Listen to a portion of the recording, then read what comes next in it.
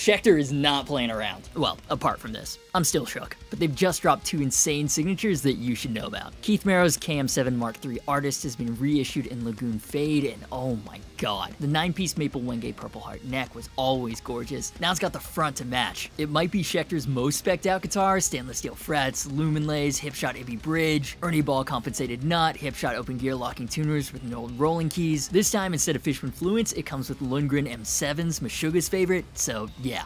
It chugs. John Brown's Tau series was also updated with the new Azure version he's been using on the road with Monuments. Purple Flame was sick, but I love how clean this is. Bolt-on 5-piece Wenge Padauk neck, ebony fingerboard with no inlays, stainless steel frets, lumen lays, hipshot bridge and open gear locking tuners, blacked out Schecter USA Colossus and Chaos Breaker pickups, so yeah.